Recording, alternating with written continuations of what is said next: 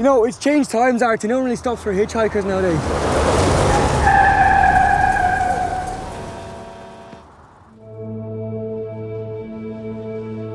So, Artie, what's your story?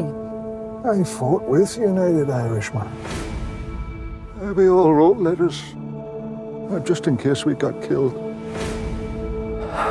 I was terrified. Artie, come on!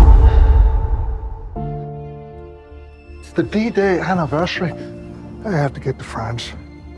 I'd love for you to go, Artie, but we've a responsibility to your family and a duty of care to you.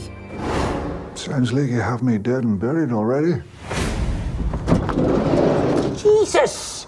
Where'd you come from? Don't stand there gawking. Come on, give us a hand. War veteran escapes old folks home to meet his army buddies in France. The last Rifleman. People will love it.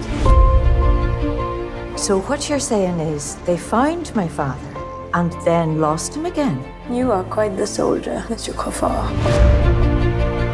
It is a miracle that you made it this far. Artie's passport appears to be missing.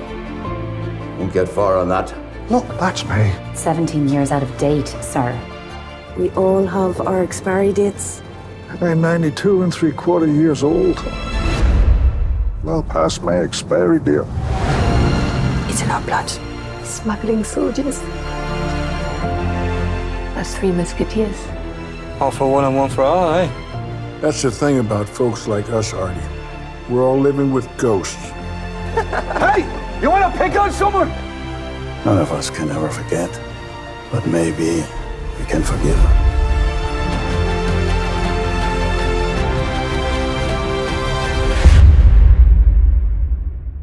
How in the name of God do you think you're going to get to Normandy? So you can't even paint the bathroom in your room. Very funny.